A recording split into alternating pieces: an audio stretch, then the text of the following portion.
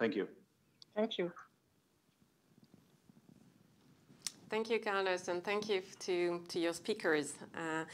We are now entering the final stretch, the final session of today's conference, and we are now going to broaden the horizon with speakers from 3 different continents.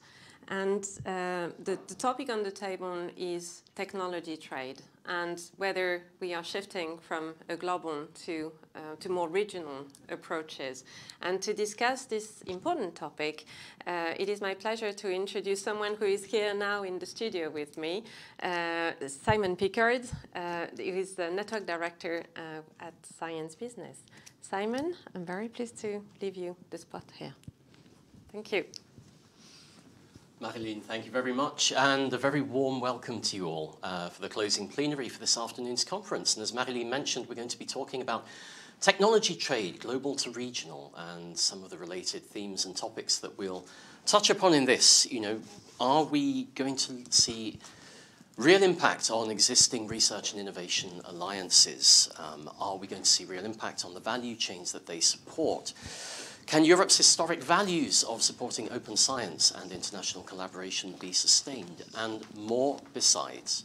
So, in the next 45 to 50 minutes, I'm delighted to say that we'll be joined by 3 very distinguished guests from Seattle in Washington, Pretoria, South Africa, and Maastricht, much, much closer to home.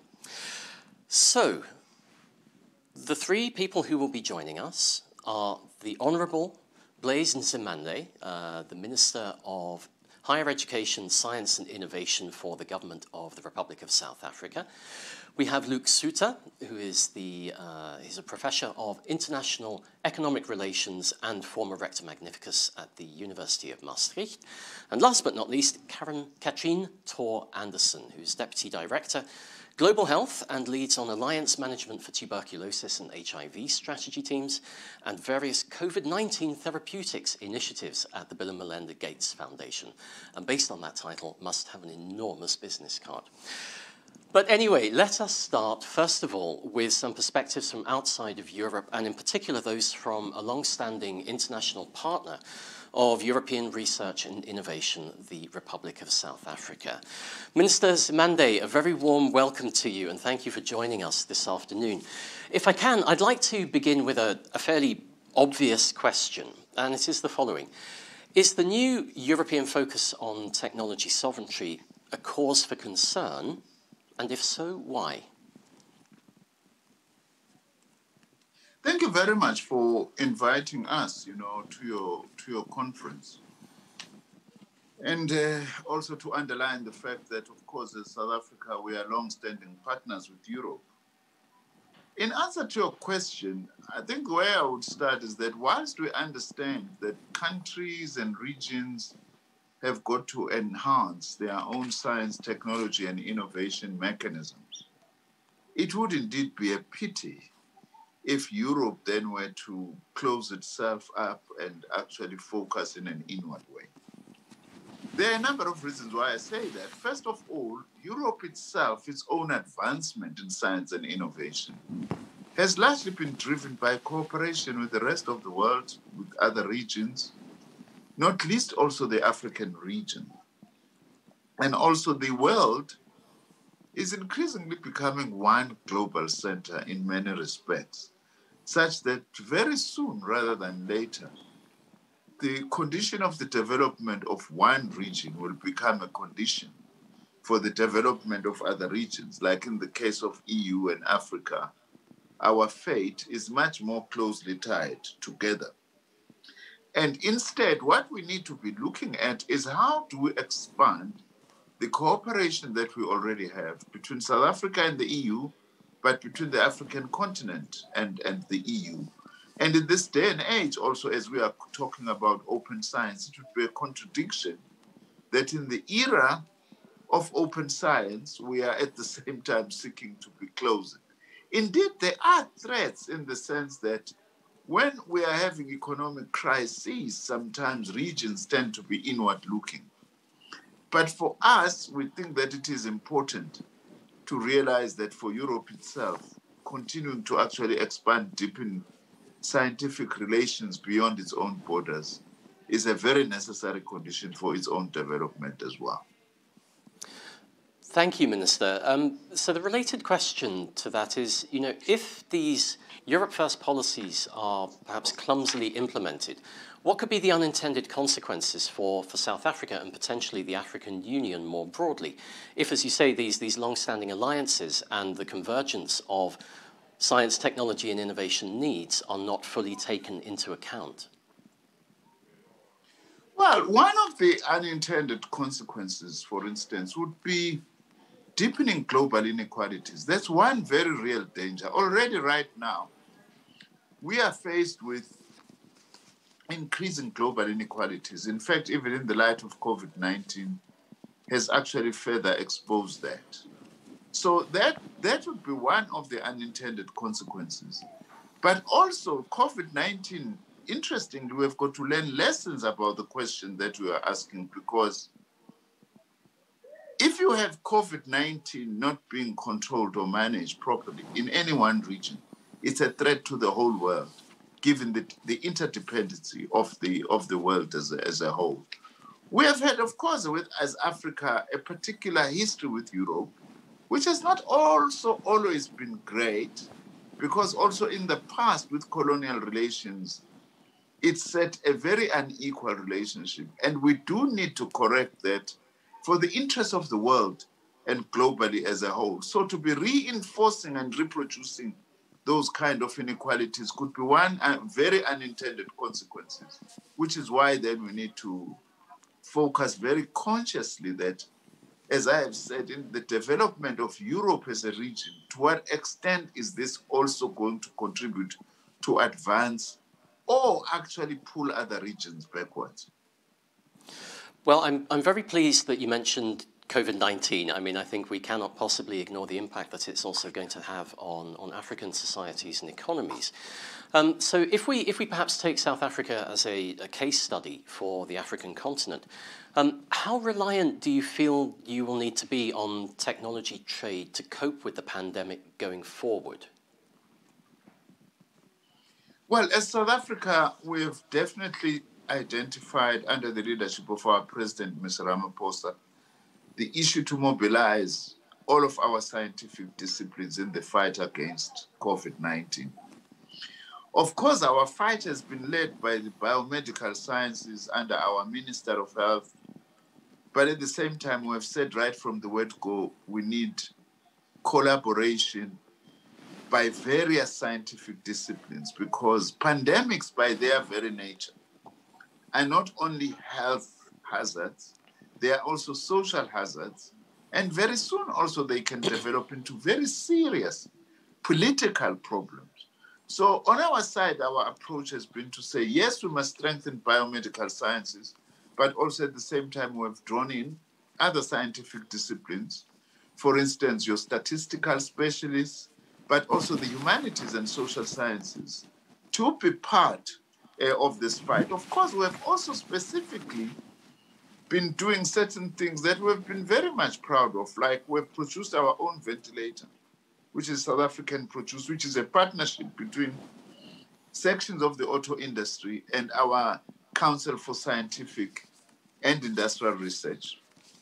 We've also been strengthening ways and mechanisms of actually laying a foundation for the production of a vaccine going forward, that as and when a vaccine is found, which we hope it will be sooner rather than later, we are also able to develop our own capacity. So science, technology, and innovation is very important. But one thing that continues to be a threat is that with this COVID-19 and the economic crisis that it is worsening, there is a very serious threat in rolling back investment into research and development and science and innovation, especially for regions like the African continent. So it's a very serious threat that is being posed by this, but there is no doubt of the importance of science, technology, and innovation in defeating COVID-19. Well, I think that's a risk that a lot of countries worldwide are facing. And of course, there are significant concerns about the capacity for research and innovation investment here in Europe as different parts of the continent emerge from long tail of the pandemic and its economic impacts. Perhaps if we can move on from health a moment to the more forward-looking Africa-Europe strategy. The Commissioners obviously proposed a new framework for cooperation between the two unions going forward. I believe you'll be chairing some very important meetings later this autumn about how this is going to be carried forward and turned into concrete programs. But within this new strategy, the green transition and digital transformation are highlighted as two of the 5 priorities for cooperation. And I think within this broader discussion around technology sovereignty, there's an important question about how African nations and companies can move up R&D value chains in these areas as co-developers and as equal partners. And I wonder if you, first of all, have any concrete suggestions about what can be done within the framework of the partnership agreement to make that happen? And second, do we have very good examples, either at sector level or at intergovernmental level, of this already happening, which could be further built on? Well, thank you very much. You know, first of all, these areas that you have just mentioned are also our priority. We are currently, just to use the South African example, as you are asking for example, we are actually finalizing what we call our decadal plan, our plan 2030. What are we going to be doing in the science, technology, and innovation areas over the next 10 years? And one of our grand missions, if one can use that language, which also you're familiar with in Europe, is actually the issue of greening our economy, but also not just greening our economy, also you use the very process of greening as a site of technological development. We are investing within the constraints that we have quite a lot into the green economy, green skills, for instance. We've got some projects through our Department of Higher Education and Training on supporting green skills. We need green plumbers, you know, we need green artisans. That is going to be very important moving forward to begin to actually prepare for the future. But also the issue of digital technology is a very important matter for us. In South Africa, we have got one entity that we are very proud of, which is a Center for High Computational Technology, which is run by one of our government entities, the Center for Scientific and Industrial Research. But during this year, we should have done this by now, but because of COVID-19, we were delayed.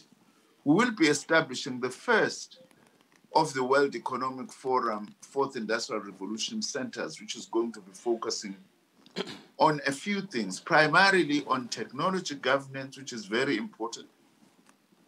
But also at the same time, we'll be seeking to deepen partnership between academia and industry, as well as government, in partnering to actually advance the Fourth Industrial Revolution. So we also are, in South Africa, are very fortunate because we had created skills entities called Sector Education and Training Authorities, some of which we are focusing very deeply into this area of the Fourth Industrial Revolution, which gives us a very important platform, firstly, for cooperation within the African continent, but also for South Africa, Europe, or Africa-Europe cooperation in these very, very critical areas. And so I can potentially anticipate the answer to my final question before we go into the broader panel discussion. But does this strengthen the case for South Africa to be one of the leading countries to associate to Horizon Europe? And looking into the future, what benefits do you think South Africa and potentially other African partners can gain from association to the next framework program?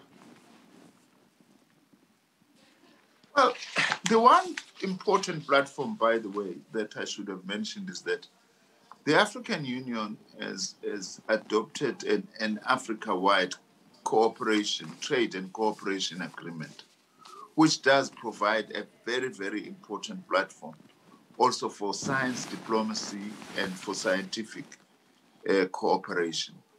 Also, the African continent, the African Union, again, a few years back, established what is called a virtual Pan-African University. In a way, it's like we were anticipating the age of virtual education, with different regions of the continent specializing in different areas. For instance, South Africa and Southern Africa, we've been given the task to specialize on space science.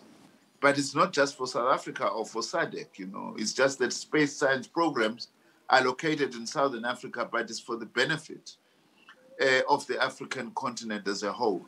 I think if you look at over the last 10 years, the development of institutional mechanisms, some foundation for scientific advances, are providing a very important platform for continued cooperation with Europe. And also we have embraced, and we are embracing, as you said earlier, the idea of open science.